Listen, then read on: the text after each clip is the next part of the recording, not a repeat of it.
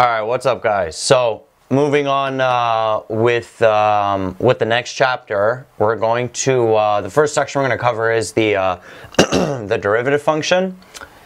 And before we get into this section, I would highly recommend going over the slope of tangent lesson. Even go through my videos for slope of tangent, look at the examples, because this lesson is going to be honestly 70 to 80% the same as that other lesson. So there's going to be a lot of carryover. So make sure you review that before watching this lesson.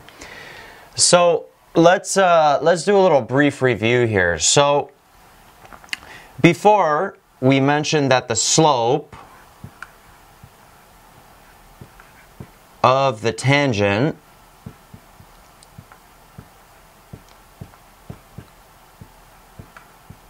of f of x, some function f of x, is equal to the limit as h approaches 0 of f of x plus h minus f of x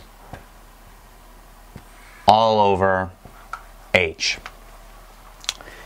Now, since we're using this formula a lot, we're finding the slope of tangent a lot in this course, they decided to give it a name. And this whole thing right here is basically called the derivative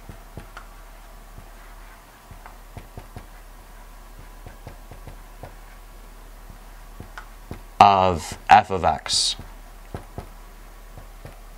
The derivative. So instead of saying let's find the slope of the tangent of f of x, they just say let's find the derivative of f of x. Now, the derivative of f of x, it could take different types of notation. So let's write a bunch of equivalencies here. So basically the derivative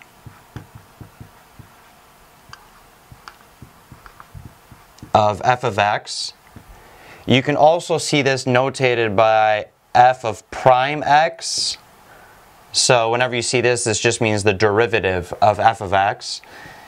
The derivative can also be shown as like a y apostrophe. You might also see something like this. So all of these notations here, they just mean the derivative of f of x. And what does this mean just in general? So it's the slope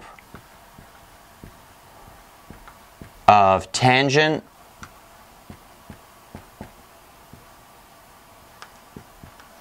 of f of x.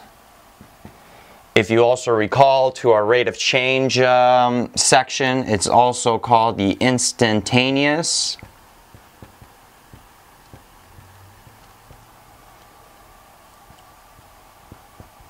rate of change, or the speed, more specifically, if you get a position and time function, the speed and velocity of a position time function, position versus time function. And all of these things are basically found by the difference quotient. So taking the limit as h goes to 0 of f of x plus h minus f of x all over h. So all of these things here, they're all equal. They're all equal. So in the chapter, they might ask